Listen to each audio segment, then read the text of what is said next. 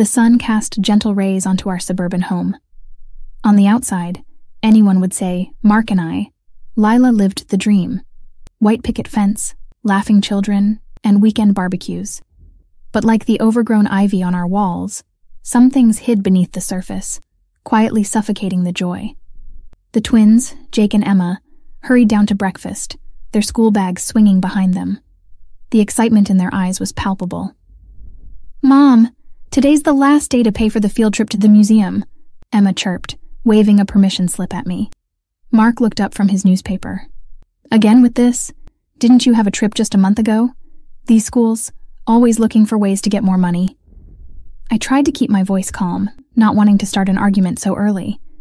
"It's just $5 each, Mark. It's a small fee, and the kids have been looking forward to it. Every dollar counts, Lila. If we keep spending on every little thing, we'll have nothing left. They can skip this one." My heart sank as I saw Emma's face fall. Jake tried to be the strong one, whispering words of comfort to his sister, but the disappointment was evident. That evening, as the children went to bed, Rosa, my dear friend and neighbor, came by for a cup of tea. She'd seen the twins' long faces and wanted to check in. "What's with Jake and Emma today? They looked so down." Taking a deep breath, I recounted the morning's events. Rosa shook her head, her face a mix of sympathy and frustration. "You need to do something, Lila. It's not just about this trip. It's his constant pinching pennies at the expense of your children's happiness. It's just hard, Rosa. I've tried talking to him, but he sees it as being responsible. But I've started noticing it's becoming a pattern. Last week, he wouldn't let Jake get new shoes, even though his old ones are falling apart." Rosa leaned in, her voice serious. "You need to document this, Lila. Every instance, every refusal, every time he prioritizes saving over the needs of you or the children. There might come a time when you need that." The thought scared me, but deep down, I knew she was right. The night grew darker, and as Rosa left, her words echoing in my ears, I took out an old journal from my desk drawer. Sitting by the dim light of my bedside lamp, I started writing. The date, the event, the amount in question. A list began to form, and with each entry, the gravity of the situation became clearer. This wasn't just financial prudence. This was control. The soft glow of my bedside lamp illuminated page after page of the journal. As days turned into weeks, it had become more than just an emotional outlet. It was evidence.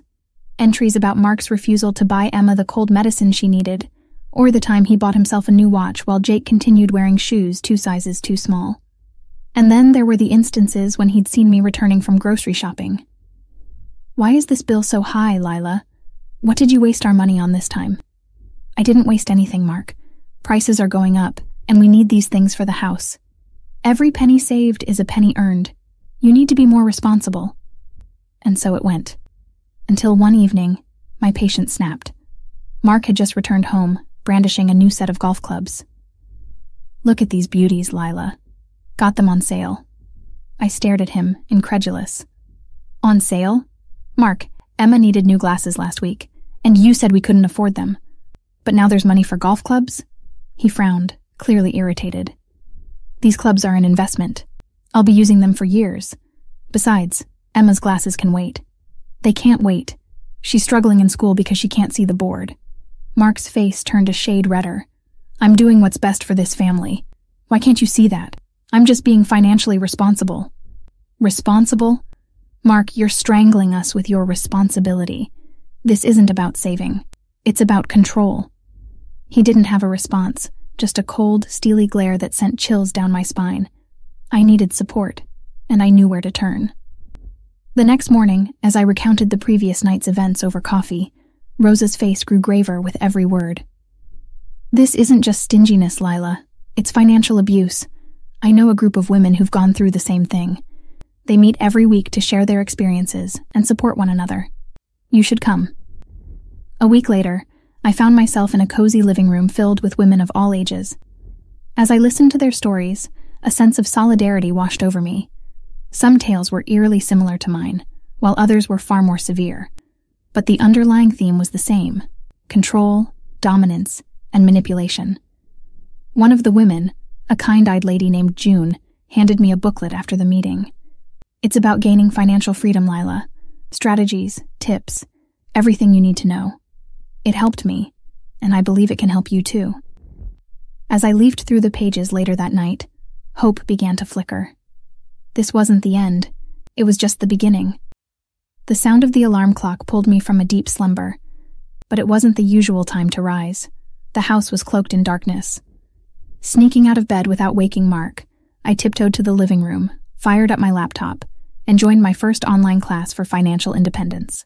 The instructor's voice, calm yet assertive, spoke about budgeting, emergency funds, and the importance of having separate savings. Always ensure you have access to your own money, away from the prying eyes of a controlling partner. It was like a light bulb went on. By the end of the class, I felt invigorated. The knowledge was power, and I was finally getting some of my own. A visit to the bank later that week set the wheels in motion. I opened a secret account, providing only my personal email for communication.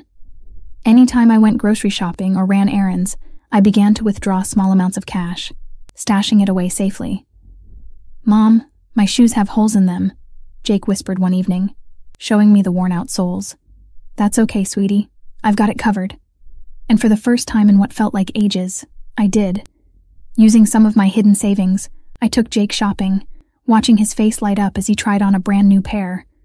But savings weren't enough. I needed a consistent flow of income, something Mark wouldn't know about. Scouring online job boards, I found a part-time remote job that fit perfectly with my schedule. Late-night work sessions became my norm, with every earned penny being deposited into my secret account. It wasn't long before I had to confide in Rosa. I needed someone to watch the kids for a few hours while I attended an important virtual meeting. Of course I'll help, Lila. But a job? Isn't it risky? What if Mark finds out? Every step I take is a risk, Rosa. But it's a step towards our freedom. And I'll be careful, I promise. As weeks turned into months, the balance in my secret account grew. Every small victory, every paycheck, every wise financial decision added to my newfound confidence. One evening, as I worked on a report, a soft chime on my laptop signaled an incoming message. Glancing at the sender's name, my heart skipped a beat. It was June. "Hey, Lila. Heard about your new job. Congratulations. Remember, financial freedom is just around the corner." And for the first time in years, I truly believed it was. Whispers of my newfound confidence must have reached Mark, because a cold tension began to grip our household. One evening, as I was preparing dinner, he cornered me against the kitchen counter, his voice dripping with suspicion. "Where were you this afternoon, Lila?" "I was with Rosa and the kids at the park." "You're lying. Rosa called looking for you." I met his gaze, refusing to let him see my fear. "Maybe she got her dates mixed up." The tightness in his jaw betrayed his frustration. "Watch yourself, Lila. You're treading on thin ice." The pressure was mounting, and I knew I needed more information. Digging deeper into our finances, I stumbled upon a series of accounts I hadn't known about. Large sums of money, investments, and even property titles under Mark's name alone. With a bit more sleuthing, I discovered he had done this before, keeping financial secrets from a previous partner. "I can't believe he's been hiding all this from me," I whispered to Rosa over the phone one evening. "It's like I never really knew him." "You're seeing his true colors now, Lila. Just stay strong." My secret journal, filled with the dark truths of our life together, lay hidden beneath the loose floorboard under our bed. But one evening, as I entered our bedroom, I found Jake sitting on the floor, the journal in his hands and tears streaming down his face. "Mom, why didn't you tell me?" Oh God, he'd read it. My heart raced, but I knelt beside him, taking his hands in mine. "I wanted to protect you, Jake. I didn't want you to worry." He clenched the journal, his voice shaking. "We need to leave him, Mom. This isn't love. It's prison." Wrapping my arms around him, I felt a resolve strengthening within me. The time to act was nearing, and with Jake by my side, I felt an even fiercer determination to break free from Mark's shackles. Walking into the lawyer's office felt like stepping into a whole new world. The leather chairs, polished mahogany table, and the distant hum of the city outside filled me with a mix of anxiety and determination. But the woman who greeted me, with her kind eyes and firm handshake, eased my fears. "Tell me everything, Lila. We're here to help." And so, I poured out the tale, Mark's stinginess, the hidden assets, the journal, everything. After a long pause, the lawyer leaned forward. You have rights, Lila, but we need to be smart. We need evidence of his deceit. But where do I even start? She handed me a list. Bank statements, property titles, anything that can prove he's been hiding assets from you. The next few weeks became a whirlwind of secret meetings and covert operations. With Rosa and a few trusted members of my support group, we managed to dig up bank statements, investments, and property titles, all proving Mark's financial manipulations.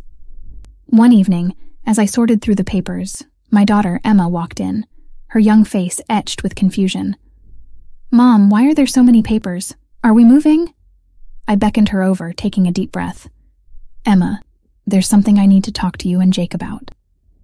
Gathering both my children in the living room, I began the difficult task of explaining our situation. Your father, he hasn't been honest with us, and I've been trying to find a way out, a way for us to be safe and happy. Jake squeezed my hand. We know, Mom, and we're with you no matter what. Emma nodded, her eyes glistening with tears. I want to be where you are, with you. Their support was the final piece of the puzzle, the last bit of strength I needed to finalize my plan.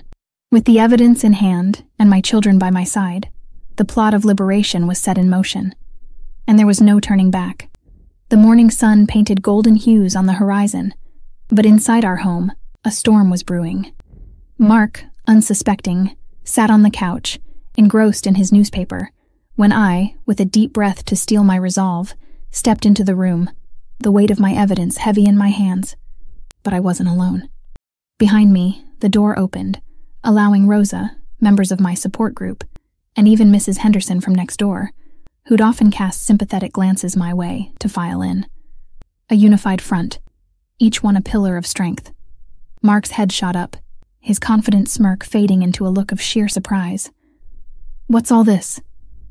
This, I began, voice unwavering, is your reckoning, Mark. I spread out the bank statements, property deeds, and investment papers on the table. All your secrets laid bare. His face drained of color, but ever the manipulator, he attempted one last play. Lila, I did this for us, for our family, can't you see? Rosa stepped forward, her voice dripping with disdain. Spare us the theatrics, Mark. We all see right through you. The room echoed with murmurs of agreement. He looked around, the weight of his deceit pressing down on him from all sides. I'm sorry, Lila. I met his gaze, feeling the culmination of my journey, my struggles, my newfound strength. Your apologies mean nothing to me now. The next few days were a blur of legalities, but with the evidence and my unwavering determination, the divorce proceedings were swift. I secured a fair share of our assets, ensuring a comfortable life for my children and myself. Our new home, filled with laughter and love, was a far cry from the prison Mark had made our old one. And as the days turned into weeks, I found a new purpose.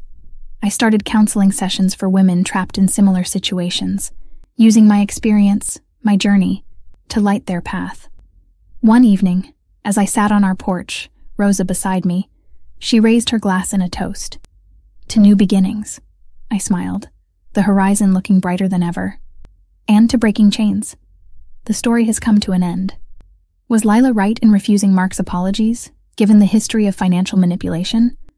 Would you have done the same in her shoes or chosen a different path? Share your thoughts in the comments below. And if you enjoyed this animated story, please consider giving it a thumbs up and subscribing to OSA Our Stories Animated for more captivating tales.